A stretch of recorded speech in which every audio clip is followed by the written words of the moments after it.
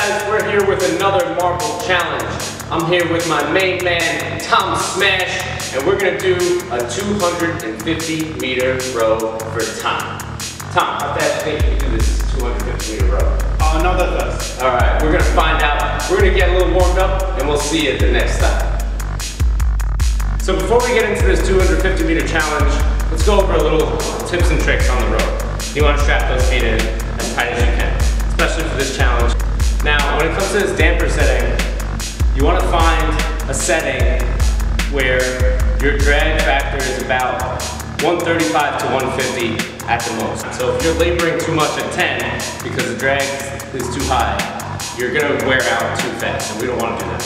You want to have a consistent pace throughout the entire movement. So when we're rowing for distance or we're rowing at all, we're set up just like a deadlift. Push back with the legs, pull back with the arms, keeping that chain as smooth as possible. Now as you're recovering from that pull, you want to keep your feet flat on the stands so you get a good push with your legs. Once your feet start to rise, you sort of fall into a bad habit for rowing. Keep everything nice and flat, get a good long pull, and put as much power into it as you can. With everything, practice is key. So get out there and practice on the rower. Hit this challenge. 1, 2, 3, 4, 5.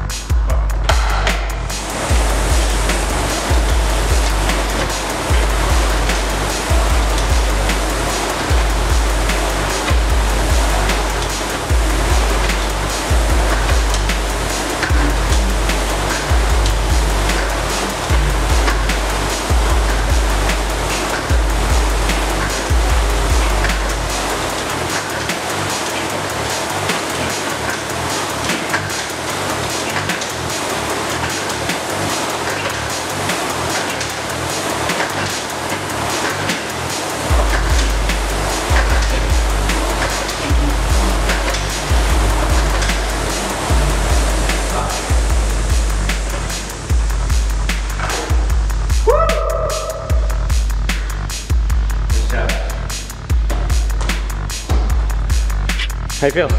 A little tired. Might have the black and blue right here tomorrow from going to the rower today. It's good. Feels good. All right.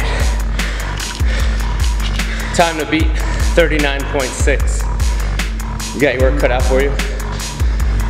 Like, comment, and share our videos. If you're not subscribed to CrossFit Dark Athletics on YouTube and Instagram, follow us everywhere. We'll see you for the next challenge. Send us your videos.